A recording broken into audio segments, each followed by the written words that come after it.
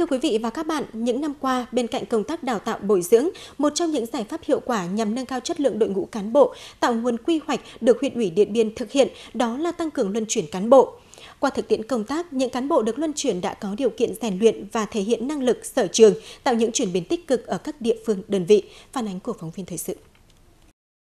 Từng giữ chức vụ Phó trưởng ban tổ chức huyện Điện Biên, năm 2016, đồng chí Lò Văn Kiên được luân chuyển về giữ chức Phó Bí thư Thường trực Đảng ủy xã Thanh Yên, huyện Điện Biên. Ngay khi được luân chuyển về xã, đồng chí đã cùng với Ban Thường vụ, Ban chấp hành Đảng ủy thường xuyên xuống cơ sở nắm tình hình để có điều kiện gần dân và hiểu dân để xây dựng kế hoạch, nghị quyết phát triển kinh tế xã hội cho phù hợp, triển khai các giải pháp xóa đói giảm nghèo, chương trình xây dựng nông thôn mới trên địa bàn, đồng thời thực hiện cải cách hành chính, nâng cao ý thức trách nhiệm, thái độ phục vụ nhân dân của cán bộ công chức cấp xã, tạo sự đồng thuận trong nhân dân. Nhờ đó, năm 2017, xã Thanh Yên đã được công nhận đạt chuẩn nông thôn mới. Qua thời gian thử thách và khẳng định được năng lực, nhiệm kỳ 2020-2025, đồng chí Lò Văn Kiên đã được tín nhiệm bầu giữ chức Bí thư Đảng ủy xã. Tuyên truyền vận động bà con nhân dân là tiếp tục là chăm lo phát triển kinh tế xã hội, đẩy mạnh phát triển sản xuất, chăn nuôi, là nâng cao cái thu nhập cho bà con, làm sao mà hướng thu nhập ngày càng được nâng cao. Và hiện nay xã đang xác định là xây dựng 2 cái thôn bản là nông thôn mới kiểu mẫu, và hiện nay trong năm 2020 này chúng tôi đã đề nghị lên huyện và các cấp là thẩm định và đánh giá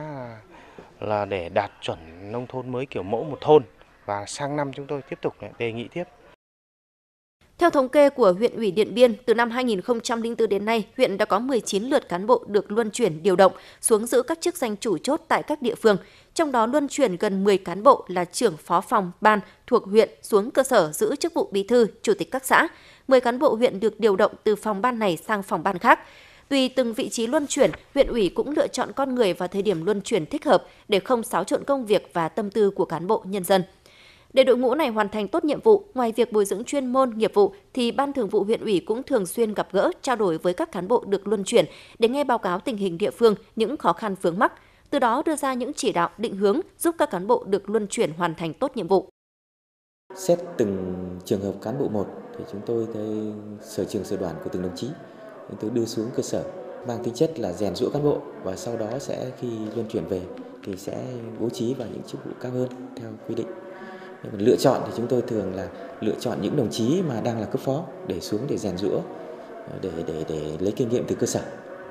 Ví dụ như là phó phòng xuống làm phó bí thường trực hoặc là phó chủ tịch. Những đồng chí mà có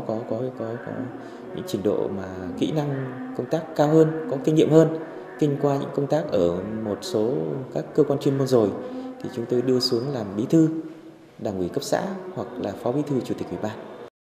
Cùng với đó, huyện ủy Điện Biên cũng đang triển khai thêm nhiều giải pháp như quan tâm và thực hiện tốt các chính sách đối với các cán bộ luân chuyển để họ yên tâm công tác, thực hiện luân chuyển cán bộ cấp xã còn yếu về năng lực, trình độ lên các phòng ban chuyên môn của huyện để học tập kiến thức, kinh nghiệm. Sau đó nếu đủ điều kiện sẽ được đưa họ về giữ vị trí chủ chốt tại các địa phương. Thời gian tới, việc luân chuyển cán bộ sẽ tiếp tục là một trong những nhiệm vụ trọng tâm trong công tác cán bộ của huyện Điện Biên, với phương châm không nặng về số lượng mà tập trung chú trọng về chất lượng để công tác này tạo ra những đột phá, thay đổi thực sự tại địa phương.